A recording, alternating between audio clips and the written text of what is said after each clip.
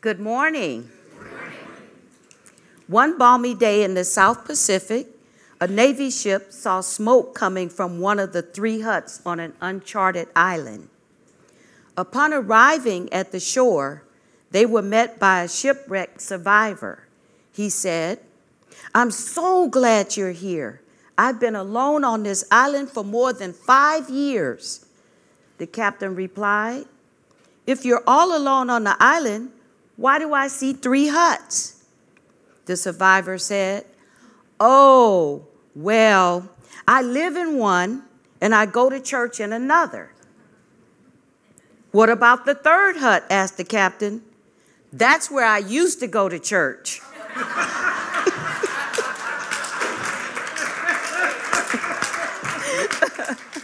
You might not think that's funny, but I think that's hysterical.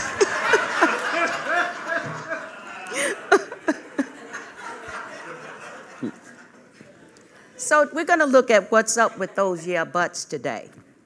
According to the Urban Dictionary, yeah but is defined as a phrase used to agree with an opponent in an argument, yet to continue contempt, disdain, and disagreement with the conclusion. Or 2, it's a common way to disagree with a specific sentence that a person says, but you disagree with the overall ideas. How often do we find ourselves in these conversations? And how often do we recognize that this is a conversation that we have with ourselves? When we have an idea or a passion for something new to explore, sometimes we are dealing with our own doubts, which limit us from our full potential. Harvey Schiller, a success coach, tells us that you may have the yeah but syndrome. And you can block your own success if you find yourself saying any of these. "I don't want to change the way I do things or view things. I have a system that works for me. I can't do it all, so I don't try to do any of it. That's not for me. Not my style.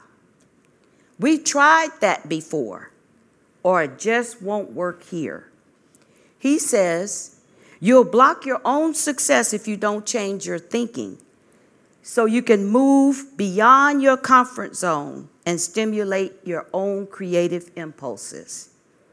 We set our limitations through our beliefs. Have you ever wanted a new career, but you thought you didn't have enough skill or education to apply? Or you had a unique invention idea, but never sought a patent? Or you wanted a special relationship with someone, but you talked yourself out of developing it? Or what about that dream vacation, new home, or new car, but you won't explore the research or begin to set the intention? Fear can be a component. Fear can be an element to yeah but. Fear is the opposite of faith. You need faith and conviction that all will turn out well. Jesus the Christ explained to his disciples that they had failed to heal because of lack of faith. They protested. They said they did have faith in God. Then Jesus explained to them that this wasn't sufficient. They must have the faith of God. And the faith of God is very different from the faith in God. This is a starting point. Check your belief, acceptance, and conviction. Then treat your unbelief. Let go of your limited beliefs. Affirm your oneness with God. Know that there is a power within you, and you can use it. Our own doubts set our limits. We are not limited by the boundaries of our thinking. Ernest Holmes says, if we say with Emerson, "There is no great or small to the soul that maketh all. then we may experience a greater good because we have conceived it. Therefore, our beliefs set the limit to our demonstration of principle, which of itself is without limit. It is ready to fulfill everything because it is infinite. So it is not a question of its willingness or its ability. It's entirely a question of our receptivity and belief. We have the ability to control our thoughts and tap into the divine presence within. We are co-creators. We have the ability to transcend previous experience and rise triumphantly above them if we let go of our mental restraints of yeah, but. If you feel stuck, use affirmations to shift your thinking into believing the possibility of your dreams. Affirmations are powerful tools that assist us in embodying spiritual principles and claiming for ourselves health, wealth, joy, and abundance. We must accept and embody that which we are affirming, believing the words we speak at our core. This spiritual practice provides an opportunity for growth and for the release of limited beliefs and ideas that we hold about ourselves, beliefs that hinder us from a demonstration of that which we are affirming. Simply put, when we believe, then our thoughts, words, and actions are demonstrated. Don't let yeah, but put you in the if I woulda, shoulda club. Or let the yeah, buts of others throw cold water on your ideas. This is a spiritual power within us that seeks to reveal itself. And so we need to be receptive to it. Ernest Holmes reminds us that we are surrounded by unlimited possibility, which becomes the law of our lives, which we must consciously cooperate to have the fullest use of the infinite presence in which we live and move and have our beingness. Can you imagine what mental transformation it takes to experience spiritual transformation? It all starts with our thinking and our vision for our lives. Don't become a prisoner of your own limited thoughts. To quote Michael Beckwith, we come here for our souls to unfold. If we were to leave today, did we give our gifts? Did we give more blessings than pain? Did we serve? Did we leave a vibrational imprint on the planet? Did we give more than we took? We cannot be cowards.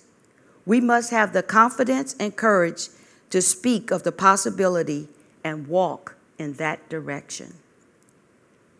When we let go of the yeah buts, we tap into unlimited potential and we walk into the next phase of our evolution and unfoldment. Yeah buts deny. They affirm our limited view of our wish, desire, or intention.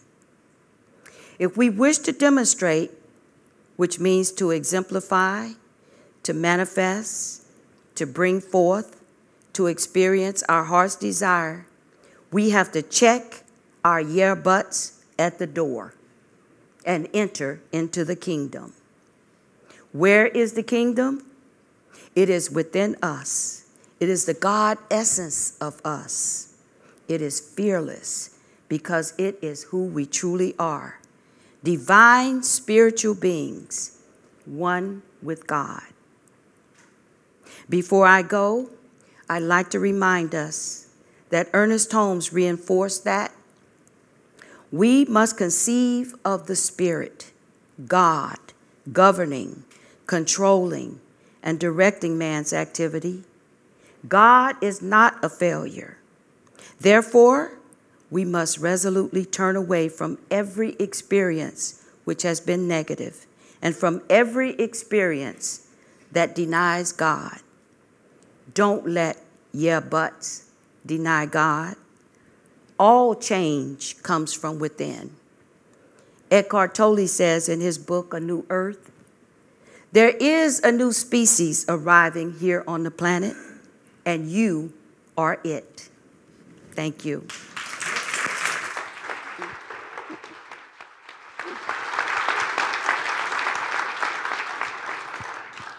Oh, well, to everything that Reverend Nadine just said, I say amen. Yeah.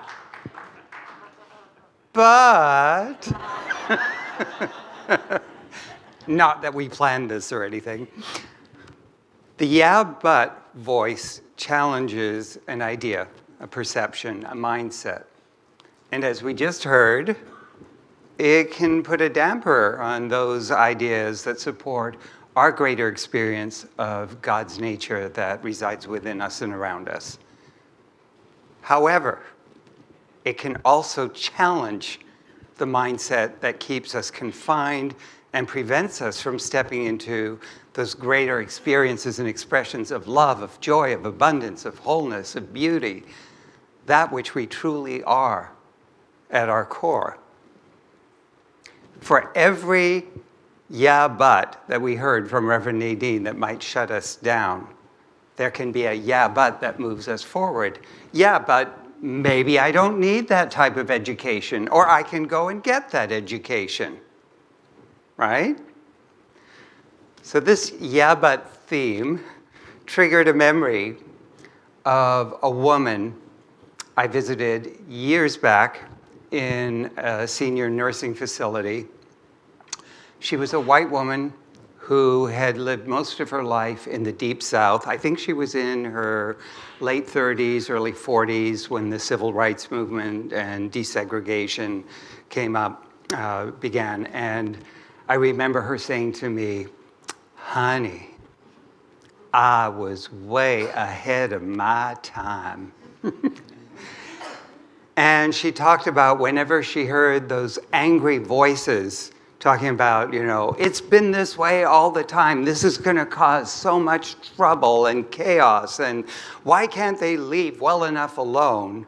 Her response was, yeah, but just because it's been this way all this time, don't make it right. Her yeah, but was challenging the status quo and saying there's a possibility of something greater. And I'd like to say that I'm a proud descendant of generations of yeah-butters whose yeah-butting has really blessed my life in countless ways. My maternal and paternal grandmothers were both such incredible influences on me. My Granny Price, my mom's mother, who was a Roman Catholic woman raising her children in Southeast Asia at a time where the belief was of the church, if you weren't Catholic and at least Christian, you were not going to heaven. If you weren't Catholic, you might have to do some time in between earth and heaven. If you weren't Christian, you were going to hell. Now, my grandmother's reaction to that and what she taught her children is, yeah, the church teaches that. But if we look at the teachings of Jesus, it was all about unconditional love for all. She said, there is no one right religion. All religions are good. Everyone is loved by God. And besides, I don't believe in eternal damnation. An all-loving God would let us, when we learn from our mistakes, move forward. Excuse me. And so when my mother, who was raised this way, challenged the nuns who told her this was what she had to believe, and she said, yeah, but I don't, she was punished. But she remained steadfast in believing in that which was for greater love and tolerance. My grandmother in France, Granny as we called her, She, when questioned on this church's stances on moral issues, her reaction to that was yes. She was more of a yes person than a yeah person. Yes, I know that that's what the church says. But let's remember that the church, all religions, are finite human institutions trying to understand something that's so much bigger. God is bigger than all our religions combined. And we're all evolving into a greater understanding. So, when the church puts out a rule, we need to ask ourselves, does this make me more loving, more kind, more compassionate, more empathetic, more accepting and embracing of others, or not? And if the answer is no, we should challenge it. Ernest Holmes himself, our founder, gave us a directive that we should never take anything he said as the final word. He said, don't take anything I wrote as the final word. These are finite concepts helping us to understand the infinite. He encouraged us, if something didn't make sense, say, yeah, but, and work with it so you can come into your deeper understanding and deeper relationship with that divine presence within. So now that we've totally confused you, so there's the yeah, but, that can hold us back, and then there's the yeah, but, that can open the passageways to greater good. I like to think of it as, it's the war of the yeah buts. You know, it can be hard to discern sometimes which one is for us and which one is against us. Which one is for us to just try and stay safe, and which one is for us to step into greater experiences of our divine nature. And you know, when people come to me for spiritual guidance, you know, asking me, how can I tell if this is the voice of spirit that's calling me into some greater experience of good, or my ego just clinging to certain ideas of what I feel good should be or is about? The wisdom that I can offer is, I don't know, but I do know that there's a part of you that knows. Divine wisdom within you knows. And you know, Ernest Holmes, in a variation of what my grandmother had said, he told us to ask ourselves, when we're contemplating some greater good for ourselves, does this thing I wish to do express more life, more happiness, more peace to myself, and at the same time harm no one? If it does, it's right. So that's a place to start, is to ask ourselves that question. And even then, it may not be clear, but that's why we keep doing our spiritual practice, as Reverend Nadine encouraged us. We meditate, we pray, we affirm, we study, we work with our practitioners, we are of service, we tithe. We do all these things that activate that spiritual nature within us so we can feel its vibration. And another great practice, if you're really confused, is journal. Get up in the morning and do your morning pages. Just let all your stream of consciousness thinking, put it down on paper and then tear it up. It helps to purge all those yeah, but different thoughts so you can get clear. Stay with the vibration of the experience, that whatever your outer idea is, it represents some vibration of God's nature in you. Joy, love, abundance, freedom, whatever it is. Stay with that. And notice in your meditation if the yeah, but thoughts produce a response that feels constricting or expansive. Fear constricts, love expands. It may take time, but as you keep at it and keep affirming, there is that within me that knows the way, and I'm open to its guidance. There's that within me that knows the way, and I'm open to its guidance.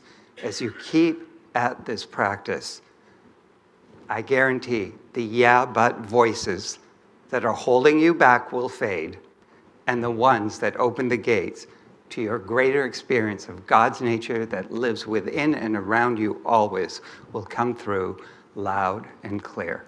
Dr. Mark, please take us home.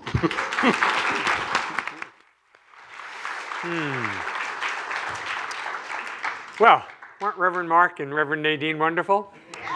They're just like, how would you say? They're like two cheeks of the one divine butt. Yeah. There. Yeah. So, with that high-minded thought, let's pray. So we turn our attention inward now, recognizing that right here where we are, the fullness, the allness of God, God's Spirit, God's love, God's truth, God's intelligence surrounds and fills each and every one of us. And I also know that on the unseen side of life, we are all connected, connected with God, connected with each other. And I know that the truth that we've heard today lives within us, in our hearts, our minds, our very being. So I accept for each and every one of us that we are truly divinely guided, that Spirit of the living God within us rises up and reveals to us in a way that we can use and understand exactly what we need to do and be and know in order to move our life forward in a healthy, loving way. So we include in our prayer today our family members and friends, all of our loved ones, parents and children, all of those we hold so dear in our heart. We see them in our mind's eye now when we wrap our spiritual arms around them. And we know that they are exactly as God made them, whole and perfect and complete, and that we are always one together. We let our prayer be a blessing in the world around us, so that all of those things that pull at our attention that might make us fearful or feel separate in any way, we know that God is present right there, even in the midst of that. Beyond all appearances, God is real. We bless our church. We bless all churches everywhere. We bless synagogues and temples and mosques and ashrams, all paths to God. And so with a full heart, I give thanks that this is the truth, that we each stand as open, willing, receptive vessels for God's light in the world. And with a full heart, I say thank you, God, and so it is. Together we all say, Amen.